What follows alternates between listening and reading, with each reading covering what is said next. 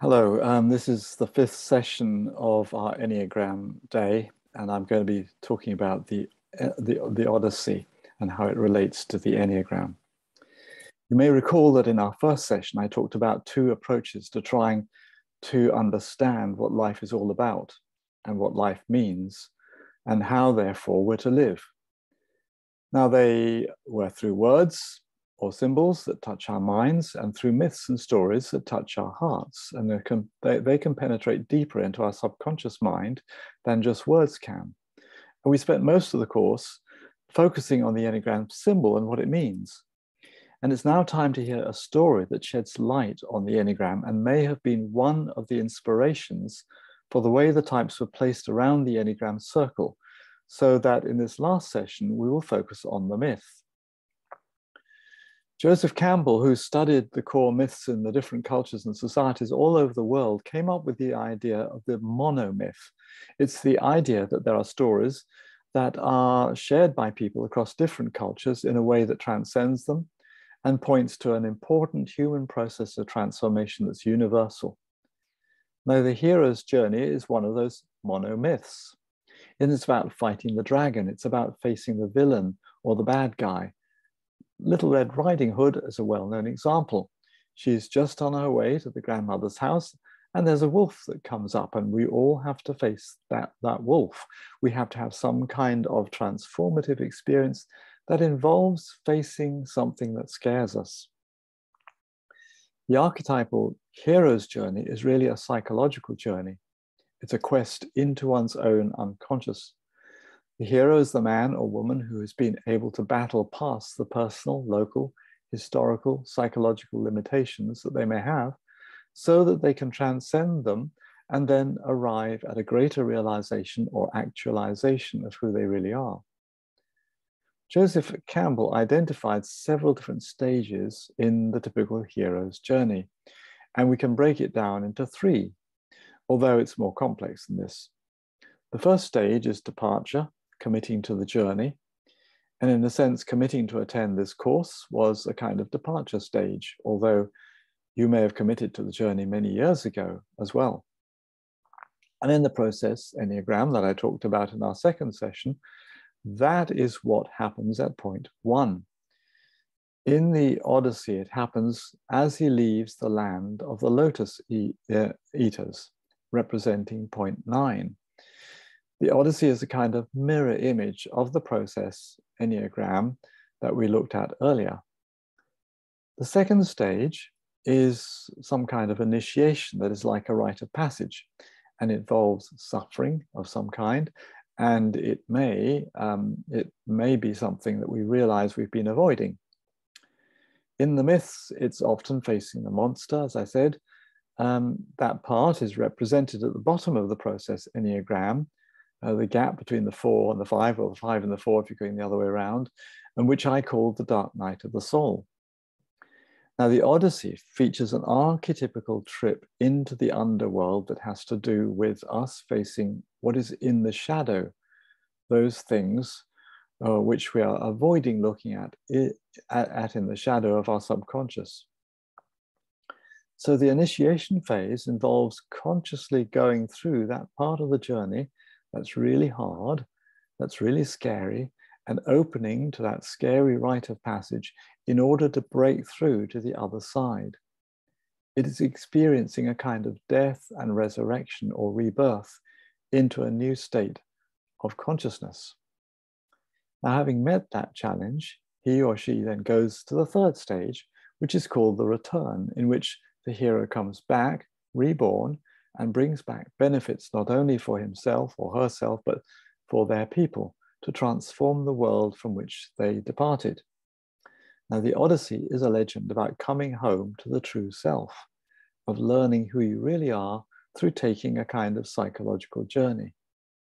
And the Odyssey, through its gods and goddesses and the mythic characters, is all about that same journey we're taking now, both in specific themes that have to do with the 9 types, but also as a path of transformation. And it's also interesting to note that each of the main female characters on this journey are gods and not human.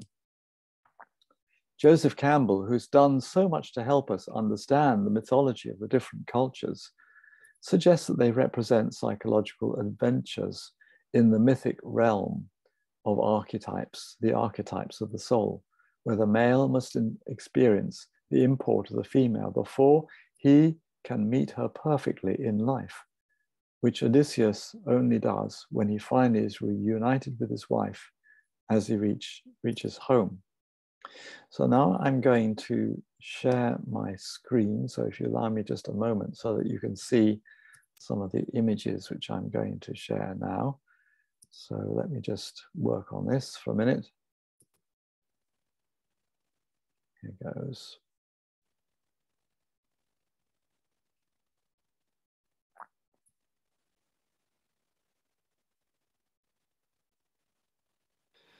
Odysseus, the hero of this story, is the king of Ithaca. When he left his home, his wife Penelope was only 20, and he had an infant son called Telemachus. He has been away from his homeland for many years. The first 10 of these he was fighting in the Trojan War, recounted in the Iliad, which is the prequel to the Odyssey, and he is the one who had the idea for the Trojan horse. The next 10 years he spends on a journey that seems like a long way to get home. During his great wanderings, as he calls them, he is harassed by Poseidon, god of the sea, and left desolate. Meanwhile, his kingdom, his wife and son are in danger. Suitors, who are assuming him to be dead, are after his wife's hand in marriage. They insolently consume the produce of his land and his flocks in wanton feasting as they wait. And they're also plotting to kill his son and heir, Telemachus, who is coming of age. To get home, Odysseus visits 9 mythic lands populated by these different characters and gods and goddesses that match up with the 9 Enneagram types. And that's why, as I said in our first session, I believe that this is evidence pointing towards the possibility that the Enneagram is rooted in very ancient wisdom. But in the way that the epic poem is structured, we first meet Odysseus towards the end of his wanderings. It's only when he is invited to tell his story to the Phaeacians that we hear the story of his adventures and the challenges he faced in these 9 lands. However, I am telling the story in the order of the events themselves in order to line it up with the Enneagram journey. The paintings shows Odysseus being guided by Athena. As goddess of wisdom and war, Athena naturally has a soft spot for the brave and wily Odysseus.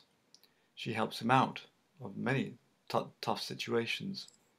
And I see her as representative of the divine wisdom, often depicted in myth as a goddess.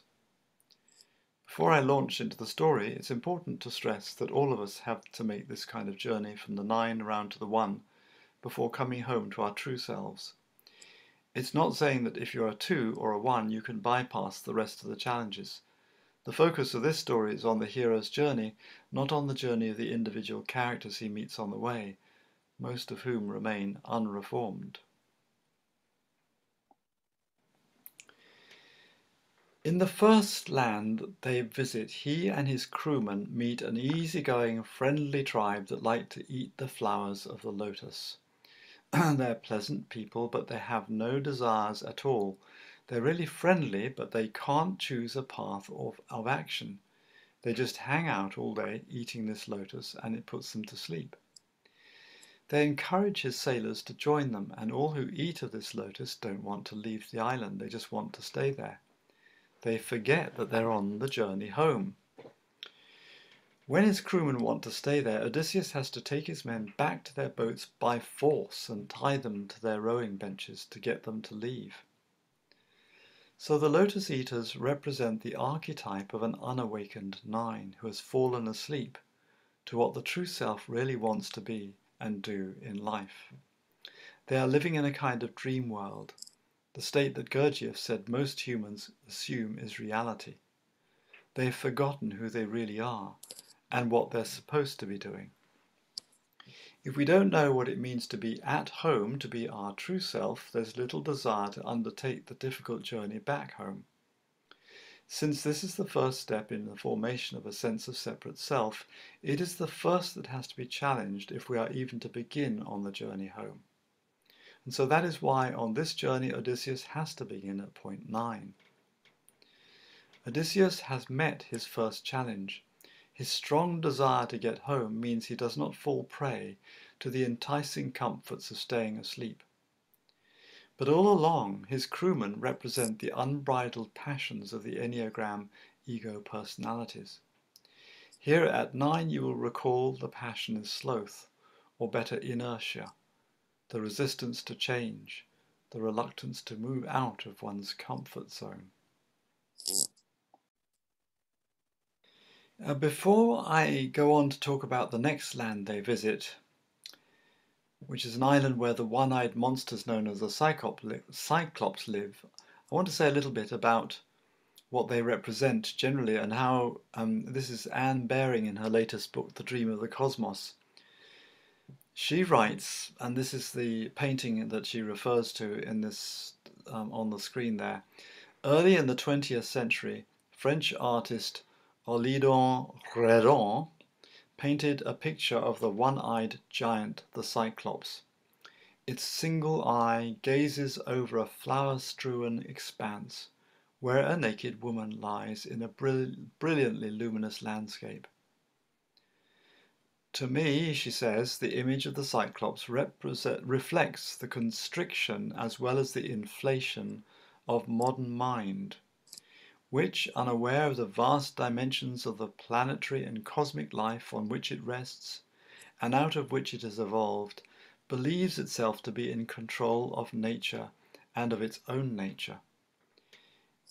It evokes Blake's much-quoted words, "May God keep us from the single vision of Newton's sleep."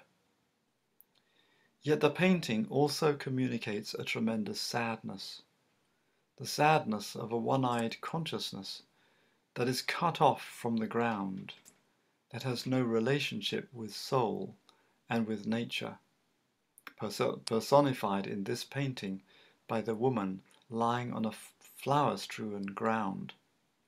The rational or literal secular eye stands lonely and supreme, alienated from the landscape of the soul. When they arrive at their next island, Odysseus is not aware that this is where the Cyclops lives. He leaves most of his men to guard the ships and sets out to explore the territory with 12 of his men. They discover that it's a land of plenty, suffused with natural energy.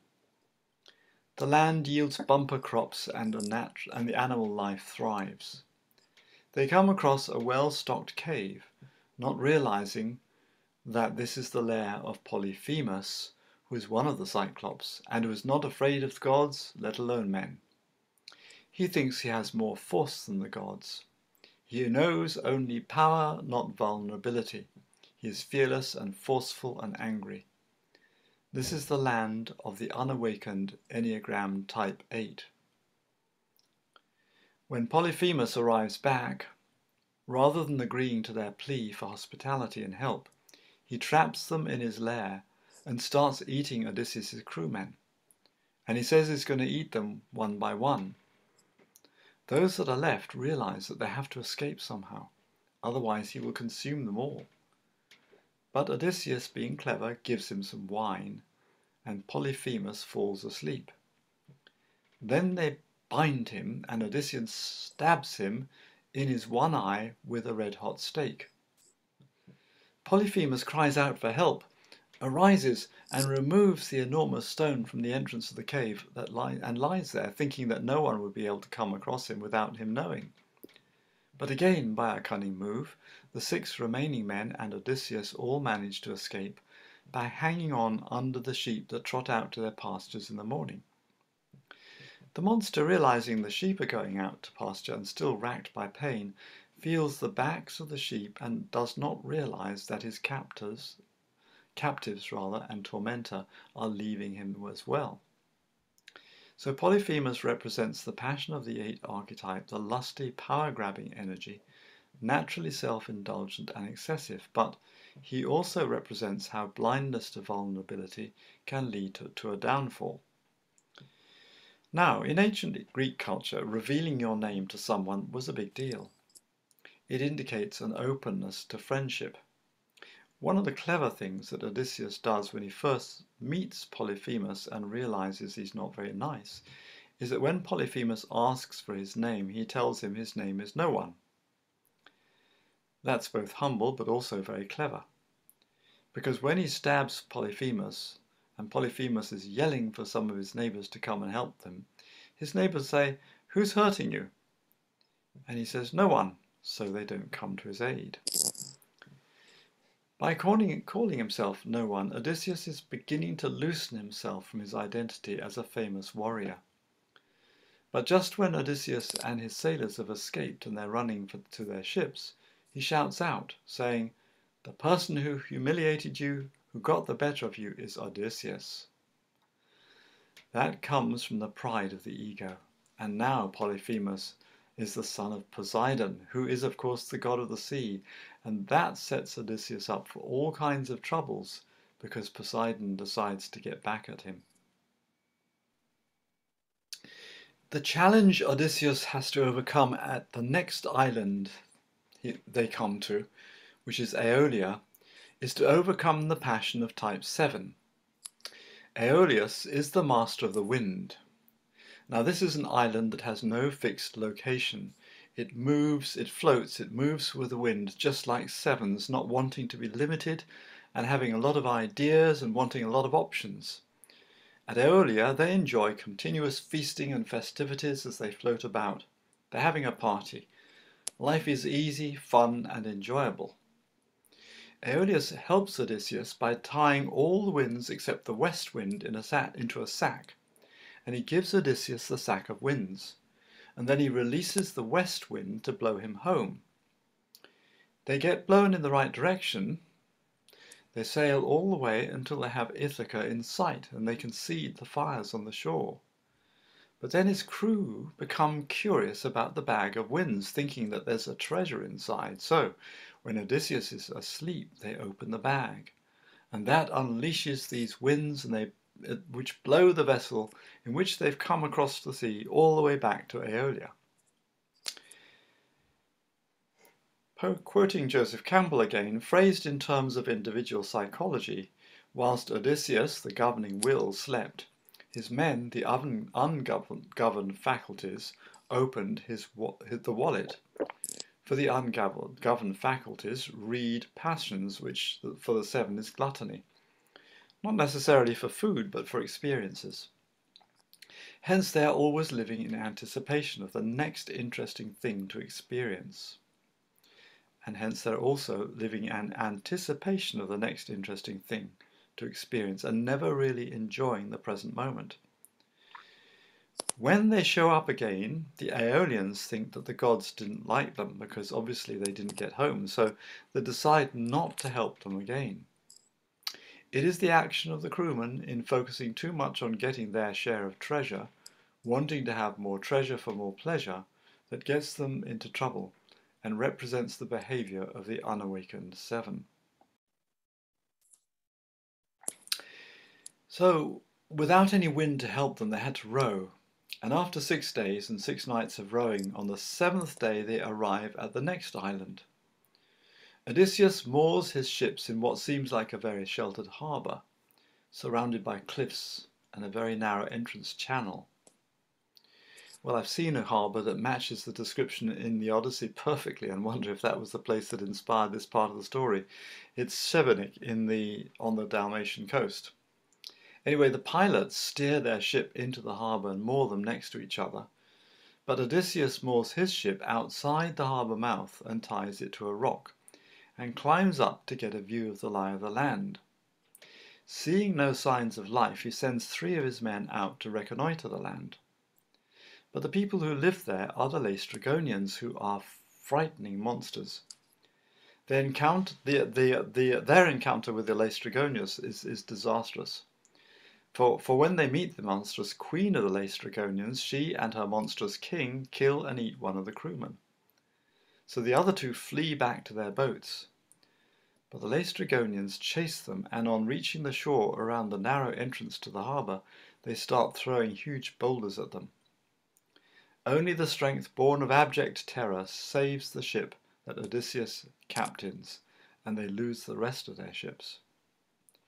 Now, if you recall, the passion of the six is usually called fear, but it's more accurately described as angst, a fear that's without no particular cause. However, these Laestrygonians are a little bit like the sexual six subtype, which is a countertype in that their way of dealing with fear is to go against what they fear, the counterphobic response as it is called.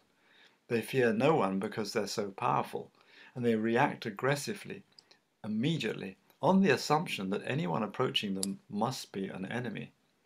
They see only threats, and they're not aware of the fear of strangers, but they just lash out.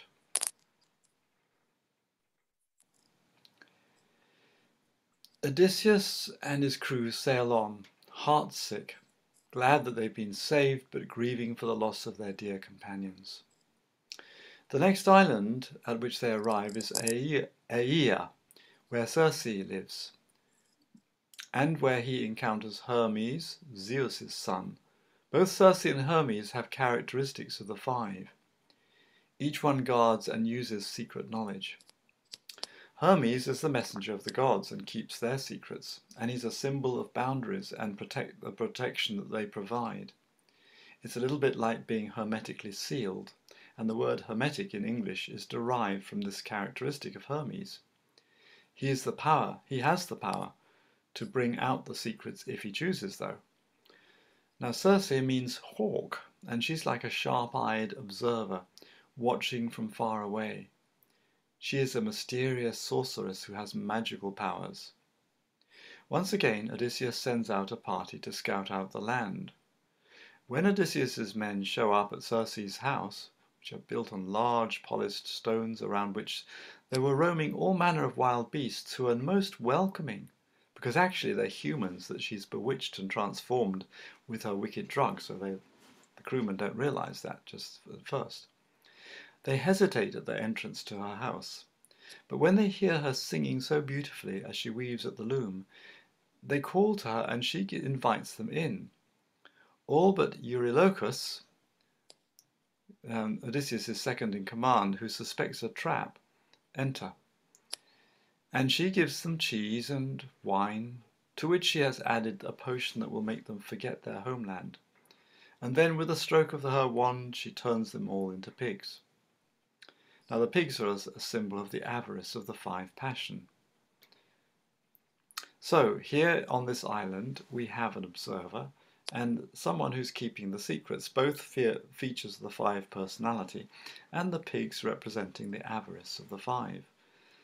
But as I've pointed out, the avarice of the five is not about withholding knowledge so much as wanting to withhold their thoughts, their energy, their time, their resources, for fear that they will not have enough to cope with the demands of their energy. Eurylochus hurries back to the ship to report what has happened. Odysseus tells Eurylochus to stay by the ship whilst, armed with sword and bow and arrows, he goes to see if he can rescue them, the other crewmen, that is. On his way he's met by Hermes, taking the form of a young man in the prime of his youth. He gives Odysseus a potion that will protect him from the effect of the potion that Circe gives to all who visit her home, so he doesn't fall under her spell.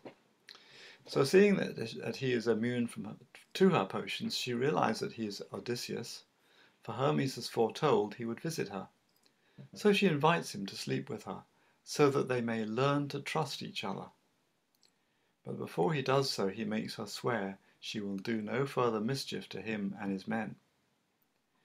Because he's learned to safeguard himself against his fear of her, as she teams up with him, and she returns his men to him, and there is a joyful reunion of the men and the rest of the crew, who now join them at Circe's home for a joyful feast.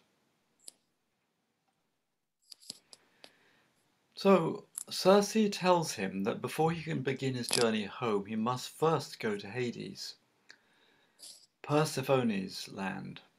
This is the archetypical journey into the underworld I was talking about. Now, in heroes' stories, the hero is often someone who goes to the underworld and comes back alive.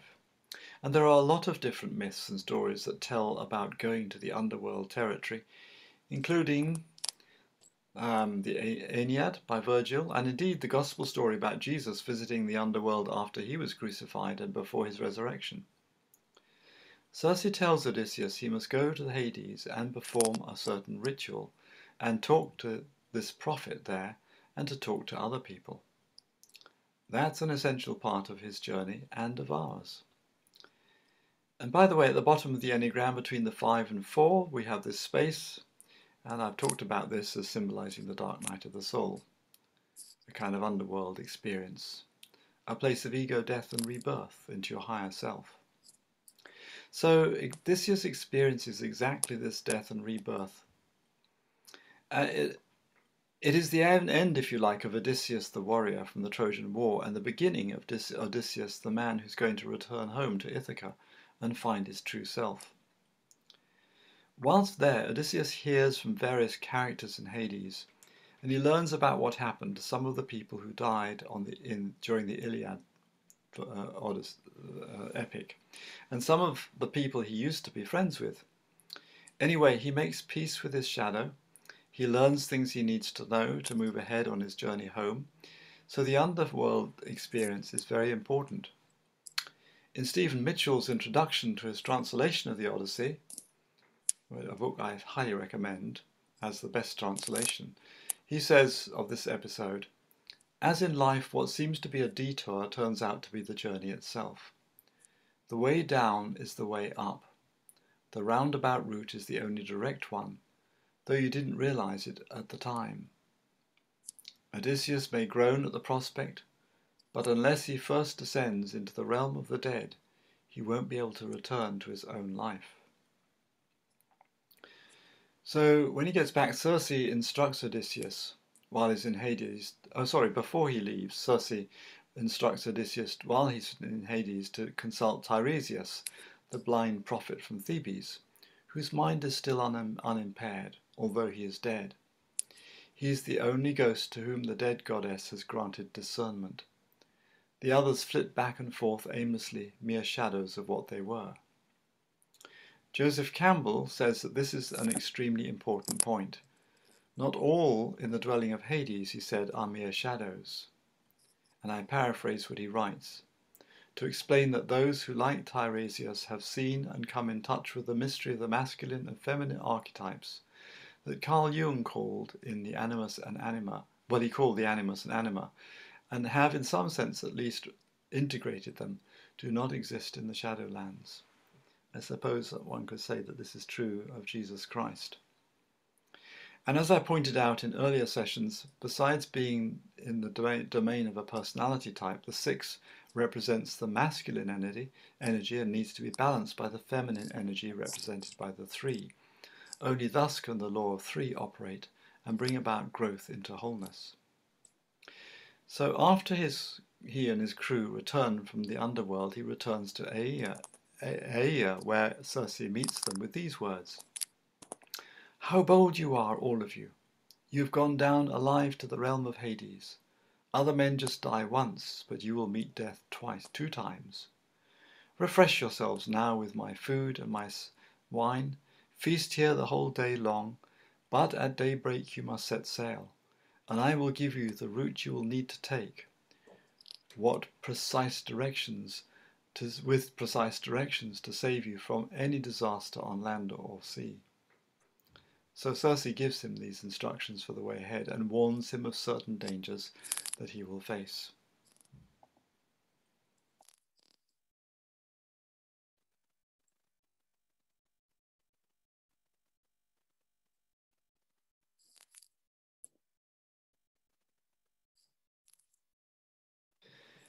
First he has to sail past the island of the Sirens. The Sirens enchant whoever comes their way by seducing travellers with their melodies, so they can't go home.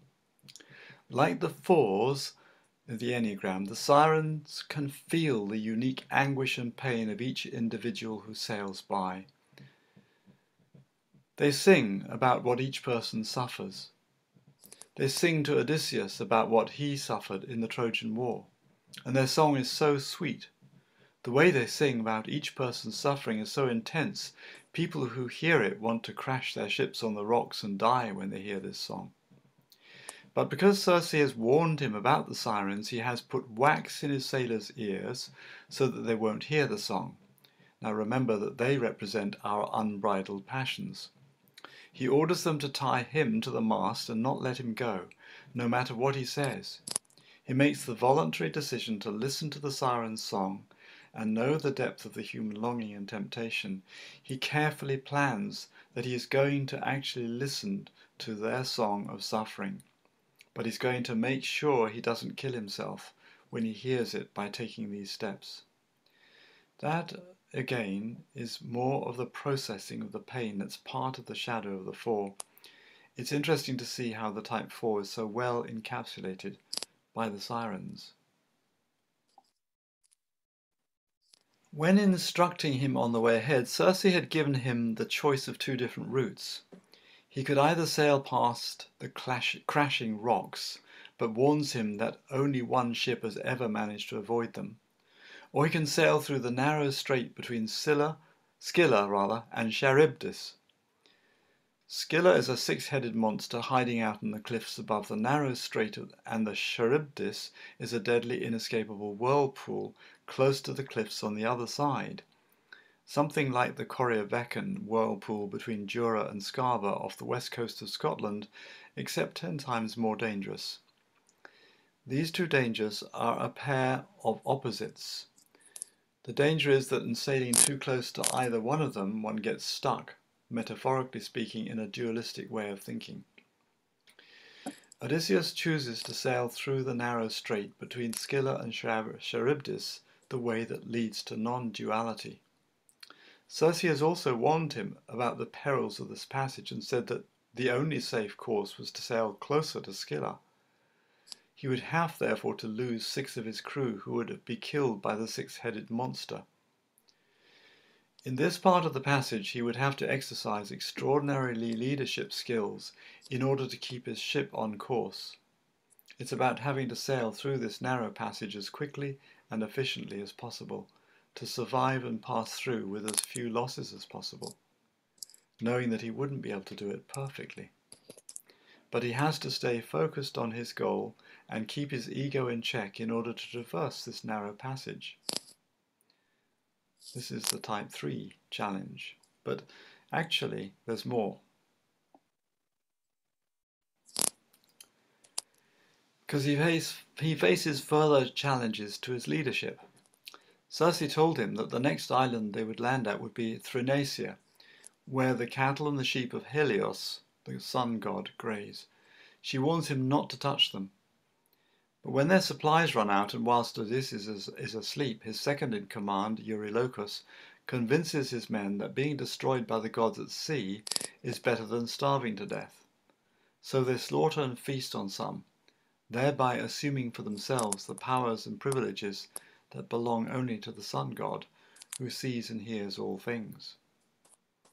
Odysseus awakes, but it's too late. So he orders his men to set sail immediately. But Zeus destroys his ship and everyone drowns but Odysseus, who is cast up on Ogygia, Calypso's island, which, when we read the Odyssey, is where we first encounter him. So again, I think this is probably, yes, this is Beatrice Chestnut writing about this. These encounters and trials symbolize the power and pitfalls of the type 3 personality. Odysseus' focused and authentic leadership saved as many men as possible under the harrowing circumstances, and in his absence his men assumed powers beyond their true nature and led themselves to their own doom. Calypso is a very obvious type 2, or more accurately, the sexual 2 subtype. When Odysseus first arrives, shipwrecked on her island, she is very helpful. Homer describes her as a shining goddess, a queenly nymph. She is beautiful and elegantly feminine. She pampers Odysseus and gives him the best food and everything he needs, including all kinds of sensuous pleasures. But she also wants something from Odysseus in return. She tries to seduce him into giving up his dream of homecoming. She basically wants him to stay with her and live with her and marry her and be with her forever. Why suffer the hardships of the journey back home when he could become immortal and be the king of Calypso's paradise island? When we first meet Odysseus in the Odyssey, Calypso has kept him captive for 7 years. She exhibits this feature of the two personality, wanting to stay in control of him and to love him, but to get something back in return. And this is most pronounced in the sexual 2 variant. But all the time, Odysseus is longing to go home to be with his wife, Penelope, who is faithfully waiting for him despite being pursued by a bunch of unscrupulous suitors. So he wants to leave, but she won't let him. On hearing about his situation, Zeus orders Hermes to go and tell her that she must let him go.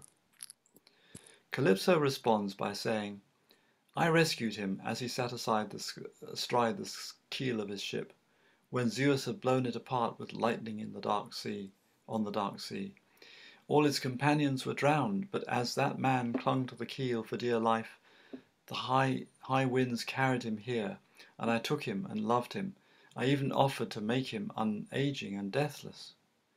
But since no god can ever evade or cancel the will of Zeus, I will let him leave, if this is what Zeus commands, and I will see that he sails away from the island, and though I don't have the means to give him a ship and sailors to carry him home, yet willingly with good grace I promise to do whatever is in my power to send him on his way to his own dear country." And when she finally decides to let him go, she goes to the high side of the Enneagram too. She prepares everything he needs for his journey, and she gives him the materials to build himself a boat, and she lovingly sends him on his way with no strings attached. So he sets off on his hastily constructed boat, but Poseidon sends a storm that destroys his vessel, and he drifts, clutching onto a plank, and after 2 days he is washed up naked on the shores of Scheria, I've knocked out Scheria, where the Phaeacians live. Finding shelter of some bushes near the banks of a stream, he lies down under them and falls asleep. But prompted by the goddess Athena, who appears to her in a dream, the Phaeacian princess, Nausicaa, takes 2 of her maidens and cartload of clothes to wash in the stream near where Odysseus is lying. He awakens to the sounds of the girls laughing, and covering his groin with leaves, approaches them and pleads for help. Nausicaa gives him some clothes to wear and directs him to the palace where a feast is taking place. Now the Phaeacians love order and are a disciplined, conventional people. They are courteous and concerned with doing what is right, both morally and religiously. Their architecture is perfect, and they're expert sailors who always stay on the right course. But they also have a flaw, because they can be judgmental. Homer tells us that some find them to be bloodless do-gooders, and that their perfectionism can be heavy and hectoring rather than graceful and helpful. They symbolize the type 1 archetype of the Enneagram. And it's interesting that the Phaeacians are the only group of people during his entire epic journey who actually help him. They represent the awakened one, aligned with the divine purposes. But first they ask him who he is, and on discovering that he is the hero of the Trojan War, ask him to tell them about all his adventures he has had since then. And so he recounts the story just as I have done, only in beautifully poetic language. Having offered the appropriate sacrifice, the Phaeacians take him to the ship that they have prepared for him, and Odysseus bids them farewell with a blessing. Manned by their own men and laden with gifts suited to a king, the ship sails swiftly back to Ithaca, with Odysseus fast asleep. Having left him to wake up on a beach in Ithaca, and having hidden his treasures, the Phaeacian crew head for home. But Poseidon, resents the fact that they've helped Odysseus and made the final leg of his journey back home so easy. He resents the fact that as a result of the Phaeacians' actions, he's lost face. So Zeus permits him to turn the ship into stone, rooted to the seabed as it approached the home harbour. So trying to be perfect does not protect them from the whims of fate. Well, there may be a message about the type 1 shadow in there too. Because you will recall that the passion of the one is resentment. Ones resent the fact that those who don't stick to the rules seem to do so well, whilst they who have been so careful to do what is right don't seem to do so well. Odysseus starts off from Ithaca to fight in the Trojan War with 12 ships, but he ends up losing everything until when he finally gets home 20 years later, he's by himself. All the crewmen, representing the unbridled passions, have died. Through all his trials and tribulations, he's come home to his true self. When he wakes up, Athena, the goddess who's been advising him and helping him all along, meets him and assures him he is now in Ithaca. She helps him plans how to deal with the suitors who are after his wife, and advises him, in fact I think turns him, to hide his identity and appear as a beggar. The awakened Odysseus has not lost his ability to act cunningly. He reveals his identity only to trusted servants and eventually to his son, and finally to his wife. Together with them he devises a cunning plan, an archery contest involving being able to shoot an arrow straight through the holes in a line of axe heads. He, the beggar, wins, thus revealing his true identity. Together with his trusted few faithful friends, he attacks and kills all the unrepentant suitors. That may seem like a violent way to deal with your enemies, but remember this is a story, and we are not meant to take everything literally, for to do so is to ruin the story.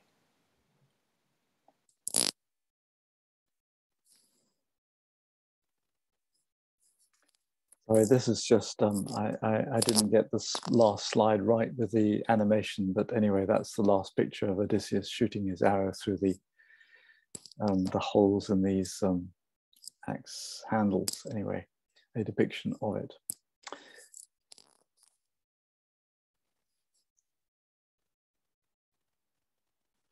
So, that's the end of this session, and I hope you found it useful. There's a lot to reflect on there, and if you need it, I've got the sort of text of what I've just been through in the PowerPoint. So I'm going to stop recording now, and that's the end of the session.